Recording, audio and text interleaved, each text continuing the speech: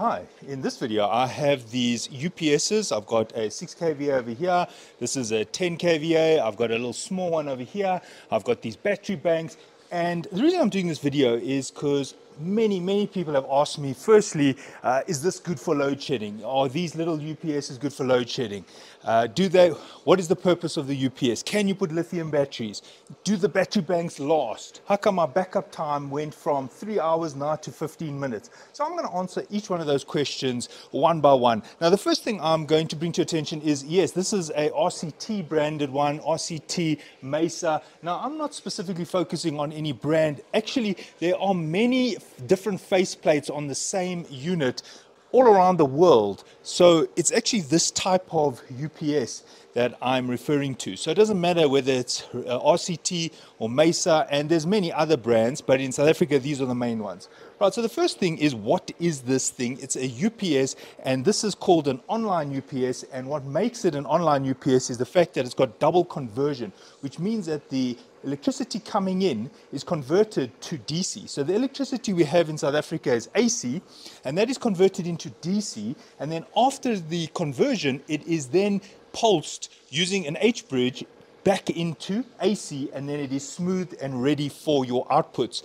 That is why on the UPS you can actually adjust the output voltage, which means that the incoming voltage might be 245, but on the UPS you can stabilize that and make it locked at 230 volts, which is a great feature, because if you live in an area where there's a lot of voltage fluctuations, over voltage, even under voltage, that can damage sensitive appliances and electronics. But with a UPS, it stops that from happening. Another great thing about online UPSs is that they can also lock the frequency, meaning that in South Africa our frequency is 50 hertz. If the frequency drifts below that or above that, if it goes to 43 hertz, 45 hertz or 55 hertz, that can be a problem for appliances as well. Now in South Africa, Eskom have to maintain the frequency at 50 hertz. So if you're worried about frequency drift, it's not a big problem in South Africa, because if in South Africa the frequency drifts, the whole Eskom grid will collapse. So they have to lock the frequency at 50 hertz. But what happens when you use a generator?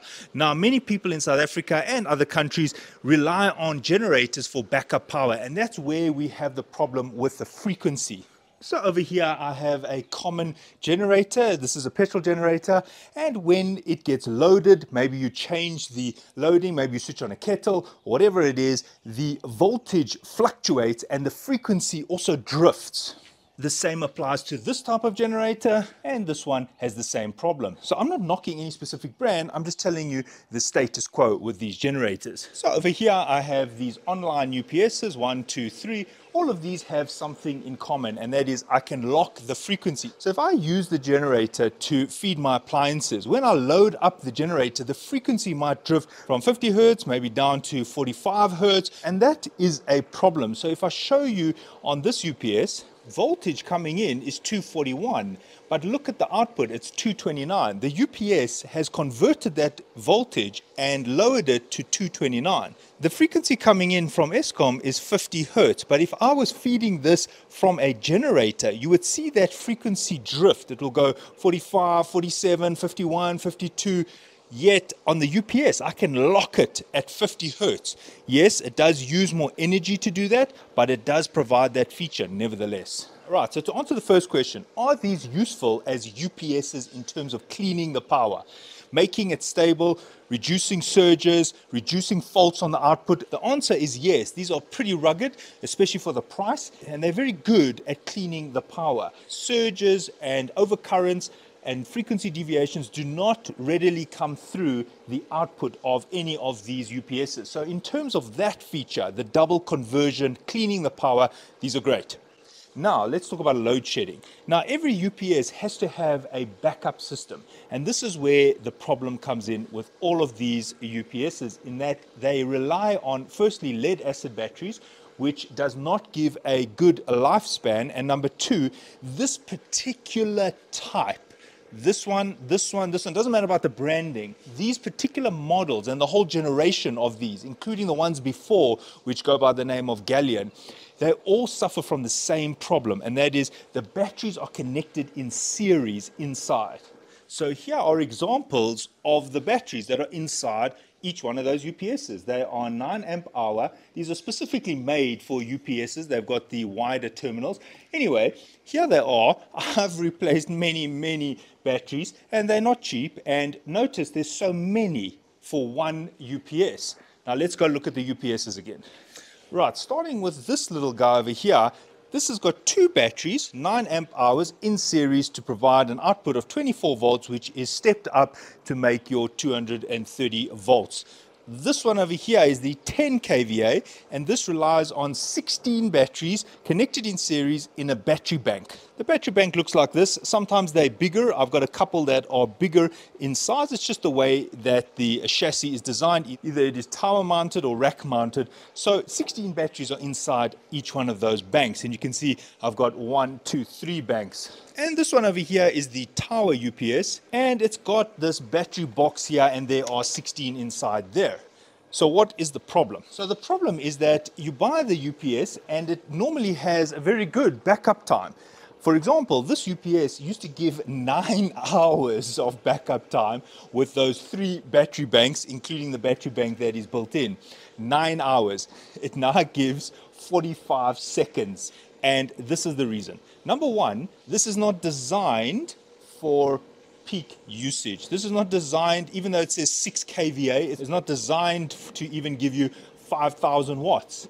It's actually just designed for a dip in the power. If there's a very short-term dip, then this is great. But for load shedding or outages, the more you allow this to feed your load during load shedding, the faster these batteries are going to decline in terms of their lifespan. And I'll show you a little graph here. This is a common graph for the lifespan of a lead acid battery. This is the capacity, 100%, so that's a brand new battery, and this is the number of cycles. So there are 200 cycles, 400, and there it says a cycle service life in relation to depth of discharge. Notice that if you allow the battery to discharge below 60%, then you're only going to get 200 cycles, which is not even 1 year. And if you never allow it to decline or to discharge that much, you can get up to 1,200 cycles. The lead acid batteries are not designed for deep discharge. The other thing is, I showed that these batteries are connected in series. Now, just imagine, this is a 10 kVA UPS. Now, let's say the 10 kVA is running at a nominal current of 70%. So that means I'm loading this 10 kVA UPS only up to 70% of its maximum load. That means that I should expect a 30.7 amp current flowing in each one of those lead acid batteries. Now, because these batteries are connected in series, each battery has about 30 amps flowing through it if I'm running the UPS at 70% of its load. Now, if you ask me, this is not designed for 30 amp continuous loading. Here's the data sheet for this particular battery. Notice that if I'm going to expect around 30 amps to be discharged from this battery, I can only use it for 6 minutes. If I'm going to use it for longer periods of time, look at the last column where it says 90 minutes. The maximum I should expect from this UPS is 920 watts, but the UPS is rated at 10 kVA. So it's my experience that when these UPSs are loaded quite high, the battery life drops extensively and very quickly. If you buy this UPS and you only load it up to say 1 kilowatt and you hardly ever let the power go off, which is almost impossible in South Africa, then yes, you will get a fairly good battery life of maybe 1.5 to 2 years. And that is in ideal situations where the power almost never goes off. However, if your power goes off even 20 times and the battery declines and the UPS shuts off, your battery life is going to decrease considerably. So to answer your question, are these good for load shedding? The answer is no. You're going to end up buying batteries after batteries after batteries, and the cost of the battery does not justify its use. However, if these are in a computer room, a server room, and the power goes off, you've got enough time to go to your servers and power them down, and then your UPS can shut down after 10 or 15 minutes. But these are not designed to run for hours and hours and hours while there is no power fed into them. But in their defense, I can say that if you want to use them to clean your power, for example,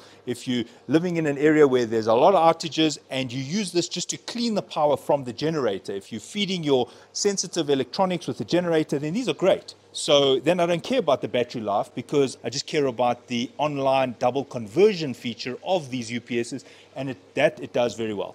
So to answer the question, are these good for load shedding? No. Are they good for cleaning the power? Yes. Do they give you good battery life? Yes, for a very short time. Then be prepared to have a very poor battery life at a very rapid rate, even if you nurse them. And I've had correspondence with the product manager of Rectron who said that the reason why these are decaying so much is because of load shedding. But I can say from experience that I've been using these since 2018 when we didn't have a lot of load shedding and the battery life also decayed. It's just the nature of the unit. So the load shedding just makes it a lot worse. Now the next thing is maybe you say, well, I'll buy this, but let me buy some extra battery banks. Now here are 3 battery banks, and another design fault in my opinion is that these are connected in parallel, but guess what? There is no battery management system. So a fault in any one of these batteries actually decays the life of the other banks. So let's take, for example, this is a brand new bank. The discharge rate is different to this battery bank over here, which is say maybe 1 year older. Now what we find is this bank is compensating for that bank because there's no battery management system. So I'm increasing the rate of aging in this bank because this bank is aged already. So what I'd have to do is always change the banks at the same time, which is a very costly encounter. The other thing is one fault in here, just one 9-volt battery is going to lower the voltage, causing additional stress on these 2 battery banks as it tries to compensate for the lower output voltage on this bank. So this design is an unmonitored, uncontrolled design, and it works great for the first maybe few months, and then get ready for some major decline in battery life. So would I recommend buying battery banks? The answer is absolutely not. Maybe one. That is it.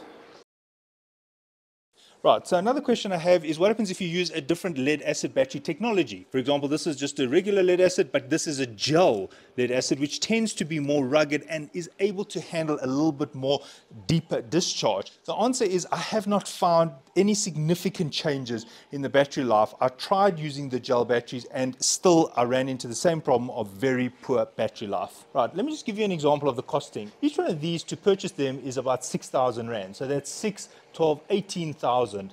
Then I've got the batteries inside here, and if I change that, that's 3,500. So I'm already close to 20,000 Rand. Now the next question is, can you use lithium batteries for these battery banks? And the answer is no. According to the product manager at Rectron, he's advised me that you can't put lithium batteries in these UPSs. Now there are some plug and play lithium batteries in the market. For example, this one is a 12 volt 6 amp hour battery, but there is a warning on the side here which actually says not for UPSs. So you do that at your own risk if you're going to swap the lead acid batteries with lithium batteries. But according to the instructions I've received from the importer, we can't put lithium batteries in these UPSs. However, there might be a supplier in the market who has lithium batteries that can be used in place of lead acid. But as I stated, you'll have to contact the manufacturer to find out more information about that. There's a different battery management system with lead versus a lithium. So if you're looking for a backup power solution, you might want to think twice about these type of products, unless you're specifically looking for something that stops surges. One of the problems with load shedding is when the power comes back on, there's often a little surge that can easily destroy motherboards and computers. And a little UPS like this is extremely useful because when the power comes back on, it will only generate the output after it has converted the input to a clean output. So in that case, to protect your sensitive electronics, these are great. But as a backup power solution, they are not great. Right, so lastly, what about this guy over here? Now, this has become quite popular, and I've got a lot of questions about this.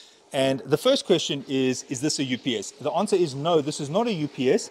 This is an inverter. What that means is that when the input goes offline, this clicks over to the battery supply, meaning it selects the supply it wants. It's either running off the mains or it's running off the batteries. So that means there's a changeover, and a changeover does result in a small disturbance to the electricity, to your output supply, and I've got a video showing that small disturbance. So what about using this as a backup supply? Well, the only thing is this also uses a lead acid battery. So if you allow this to discharge significantly, then yes, this is also going to give you a short lifespan because it relies on the lead acid battery. However, this battery is a bit different to the batteries in these battery banks. This is a single unit, and while it's not this particular battery, it's this format of battery. And this format of battery is much more resilient at handling higher current discharges. So what that means is if you took these two units and on the output you connected an 800 watt microwave, say for example, now this one would fare better than this one because this one uses these type of batteries in series, while this one is more resilient with higher discharge current. But you're still in the same boat in terms of the lifespan will reduce quite rapidly because of the technology of the battery, and that being a lead acid battery. So the bottom line with lead acid batteries is don't let them discharge too much. Rather, use them for a short time and then power off your backup system so that you can have the longest lifespan of the battery possible. They're not tolerant of deep discharges because the lifespan reduces quite a lot after several deep discharges. So I'm about to loan this to a friend, and I know for a fact that in 6 months they'll be saying to me, hey, how come the battery life is so low? When you loaned it to me, I was getting 3 hours and now I'm getting 15 minutes. I already know that's going to happen. So that's what you're in for when you go for these type of backup systems. Right, over here I have an offline UPS, and the whole video was on the online UPSs. The online UPSs are the ones that clean the power. This UPS is an offline UPS, and it only comes online when the power dips. The ESCOM power goes offline, or there's load shedding or a power outage. So this particular unit does not offer any type of cleaning of the power. So what I've said about the online UPSs applies to only these ones. These unfortunately do not offer any refinement of the power. These simply just kick in place once the power has gone off. They act almost like an inverter. So this is not an online UPS, and therefore all the things I said about online UPS does not apply here. So unfortunately, these type of backup power supplies are not great for load shedding because of the nature of lead acid batteries. There's an example of the lead acid batteries in this battery bank. All of those lead acid batteries need to be replaced now. It's close to 4,000 Rand. It hasn't even lasted 8 months. A better solution is to rather buy a dedicated lithium battery which works together with an inverter. This means that you'll have backup power during load shedding with a battery that is designed for at least 5,000 discharges. So if you compare 250 or 300 discharges to 5,000, you can see that it is worth it to get the lithium battery. I'm not promoting any brand, it's just that the technology of lithium is far superior than the lead acid batteries for deep discharges. So unfortunately, if you are going to go the lead acid battery route just for backup power, then you are going to be changing your lead acid batteries in a short time, especially if they have not had enough time to charge to their full capacity, and then load shedding or a power outage kicks in and then it discharges when it wasn't even fully charged. Alright, I hope that was helpful, and thanks for watching, and cheers.